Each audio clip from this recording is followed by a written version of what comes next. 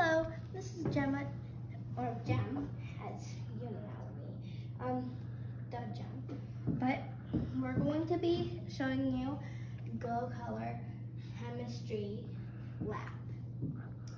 And don't forget to like and subscribe to our channel. So I'm going to be showing you this, which we are going to make. We're going to use this. It's a pan, and we have some tin foil on top of it.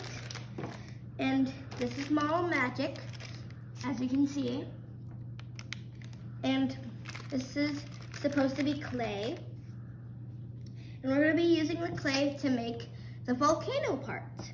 And then this is for the explosion, well, not real explosion, but I can show you this. I'm going to show you this, and as you can see, that there are colors on it. Let's see, and we're going to be making this volcano right here. And as you can see, we need water for this. And I'm going to be doing this by the book because then I know what I'm supposed to do with it. And this is going to be the thing that it shows. It shows you that you need something to help you out with the volcano part. We're going to make it big, but not too big. That's not like covering this part, so it doesn't get all the down there. And as you can see, this is supposed to be a measuring cup. I don't know what else we're supposed to use this for.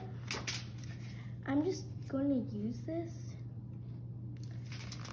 Actually, I don't know how I'm supposed to not use it.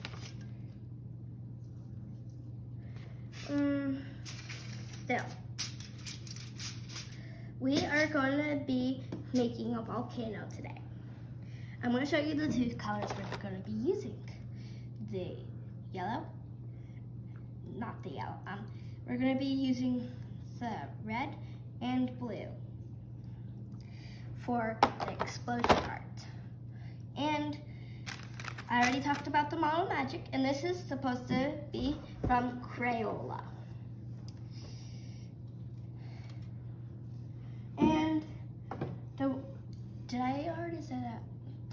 Don't forget to like and subscribe. I think I already did, but I'm gonna remind you a second time, okay? What? Don't forget to like and subscribe.